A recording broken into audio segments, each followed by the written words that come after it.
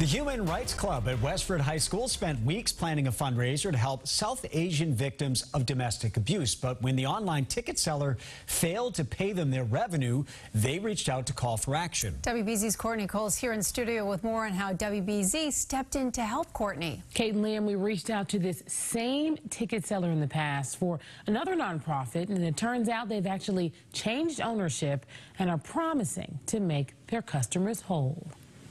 This is one of the many dance performances we had. It was a celebration of South Asian culture with dance performances, a henna station, and a large buffet of traditional Indian dishes. We had like paneer, some butter chicken, and it was the right amount of spicy for everyone to enjoy. It's the food that gave this fundraiser its name. It's called Chaat Masala. Hundreds turned out, and the club raised $1,600 for an organization called Saheli, which helps South Asian and Arab domestic abuse victims. It was just really wonderful, and being able to give that to a charity that we know will help people. But those smiles of the student organizers soon faded when the online ticket seller, Brown Paper Tickets, failed to pay them more than $800 in ticket sales. It was honestly just really disappointing. The club's faculty advisor reached out to Brown Paper Tickets twice with no luck. It was an auto response. Well, here's your case number. We'll be in touch with you in 2 to 3 days, and nobody ever called me.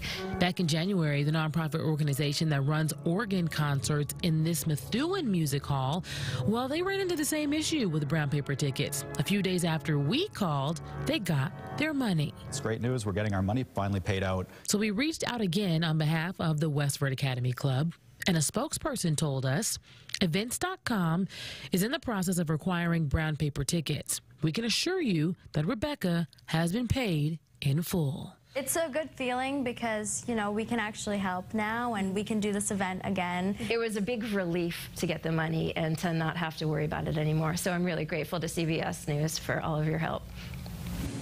Now, in a press release about the acquisition last fall, events.com said that Brown Paper Tickets was hit hard during the pandemic, but a spokesperson told us that they're making progress every day to ensure that all event holders are paid.